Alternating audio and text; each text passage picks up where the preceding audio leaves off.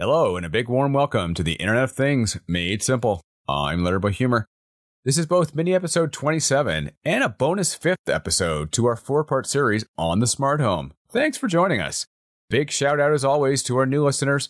We're continuing our march towards expanding the knowledge of the general public about IoT. Welcome aboard.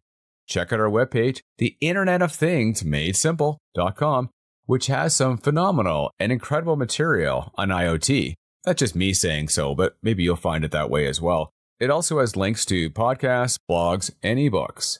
And as always, I ask 2 things. Kindly subscribe to this podcast using your favorite podcast service. We're on a few dozen, so take your pick.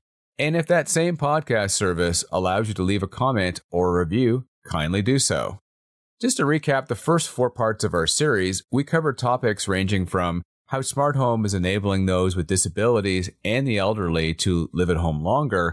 We covered a bit of a tutorial on some of the categories of smart home devices. We added some great information about smart assistants, think Alexa, Google Home, Siri, and last episode, we covered some security and privacy issues you need to be aware of. Now that was supposed to be it, but as I mentioned previously, we decided to add on a bit of a tutorial about smart-enabled devices. We're going to talk about all the manufacturers here, mainly Amazon, Apple, and Google, but a couple other ones as well. And we're going to put them into different categories. We're going to talk about entry-level devices, the low-end kind, the ones with LCD screens, and then those with more enhanced sound built in. No matter what part of the world you're in, which one of the companies you deal with, this should still apply.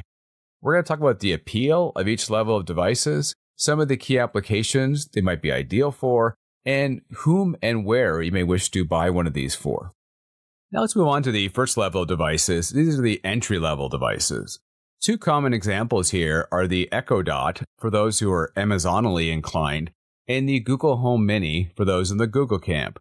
Both have posted MSRPs of around $50 US, but they can often be found as low as half that price. At that price point, one has to think these are not huge moneymakers for their respective companies, but rather a low-cost way to get you into their ecosystem. So what can you do with these? An awful lot, actually. You have access to the full suite of voice-enabled commands that each of the services offered, allowing you to get everything from news to sports scores to driving directions. You can control smart home devices, set timers, you kind of name it. This level of device is ideal for many areas of your home and office. At our house, we use them in the kids' room, as they use them for basic information lookup. They're too lazy to look up on Google, I guess. We also have it set up to do announcements in the house. Get your lazy butt downstairs for dinner. And each of these devices will play that announcement. The kids also use them for timers and things like how long do I read for alarms. In general, these devices are a great entry point for those who just aren't sure they want to jump in with both feet into this space. Their lack of video cameras might also be ideal for those who are concerned about privacy, as you can't see what's going on here. They are limited though, and you kind of have to expect that based on their low price point. You're not going to be using them for things like Skype calls, you can't see your video front door feed, and you can't watch videos on them. If you don't need any of those things, this is probably the default place for most people to start their search. Alright, let's move on to the next level device that offers all the features I spoke about in the entry-level device, and then add some that are going to be appealing to certain people. In general, this category is fairly broad. It's going to include devices like the Echo Show 5 from Amazon, the Google Nest Hub. There's also devices from Lenovo and Facebook that kind of fall into this space. The first difference between this and the lower price category is usually the availability of an LCD screen, often in varying sizes. This might allow you to visually see things like recipes, pictures of maps and Google searches. Some of them allow you to watch videos, perhaps from services like Amazon Video, YouTube, and more, in case you don't have 10 other devices in your house that can do that. And some offer built-in cameras for Skype calls. If you happen to have a video front doorbell, you can usually see the video feed there and even interact with your guests. Where it becomes a bit confusing is that some of these devices advertise themselves as smart alarm clocks, so the capabilities could vary as well. Why should you move towards this level of device? Well, the LCD screen is nice, but it's not for everyone.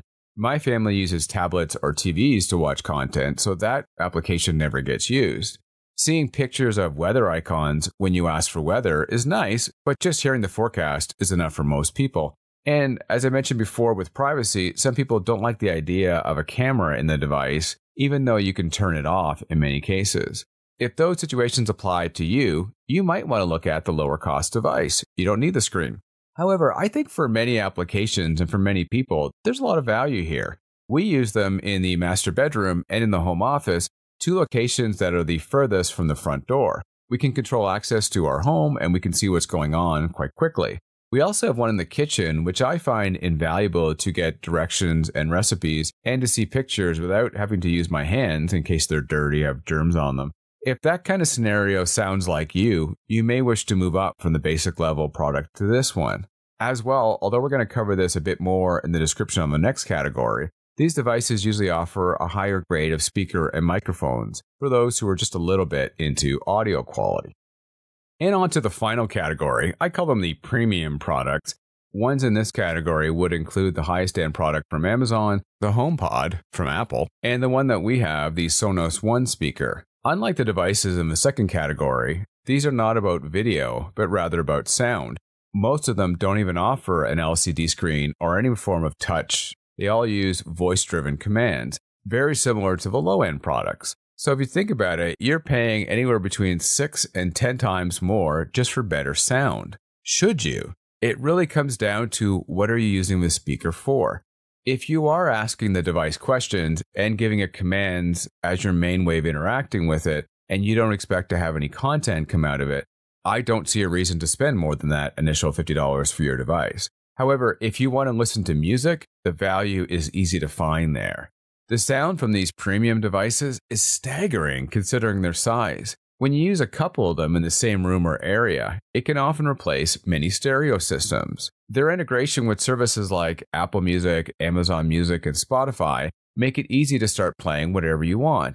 And if you have multiple ones in different rooms, the music can either follow you throughout the house or play at all of them at once. Finally, they often have superior microphones, so in many cases they're able to pick up your voice from further away. Personally, we use them in the living room, in an area that we have for relaxing, I guess. I'm not even a huge audiophile, but I can truly appreciate the value they bring. If you are an audiophile, you definitely want to have these devices. So, as I often like to do, here's a bit of a recap because you kind of cover a fair amount of stuff in just a few minutes. If you're only using the devices to interact with it using voice commands, and you're not really playing music or you don't care what the music sounds like, an entry-level device, so Echo Dot or a Google Home Mini in that range, are probably ideal. They offer a really great value, and they allow you to do what most people want to do with an assistant. If you're more into the interactive side, you wish to watch videos on them, you want to look up recipes and see the recipe, you want to see video feeds from front doorbells and cameras and those kind of things, you should look into the second tier device, like Google Nest Hub or Echo Show 5 or Echo Show whatever. There's one with a bigger screen too. There are often differences in sizes, so you may need to consider what your needs are here.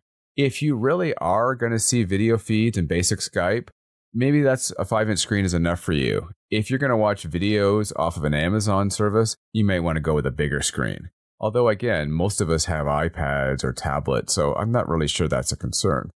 Finally, you have the premium audio devices, like the higher-end offering from the Echo series, the Apple HomePod, or Sonos One, and other ones I'm sure as well. In terms of functionality, it's more similar to the entry-level devices, but they do it with much better sound. If listening to music is at all your thing, you're going to see a lot of value here. Well, many thanks for listening to this podcast. I hope you enjoyed it. As always, we love to hear from you, good, bad, and ugly. First place to start is our Facebook page, The Internet of Things Made Simple, where you can leave messages as well as find links to material that we've done. If I'm connected to you on LinkedIn, drop me a note through that service. And if we're personally connected, drop me an old-fashioned text or an email. Talk to you soon. I'm Larry Boy Humor.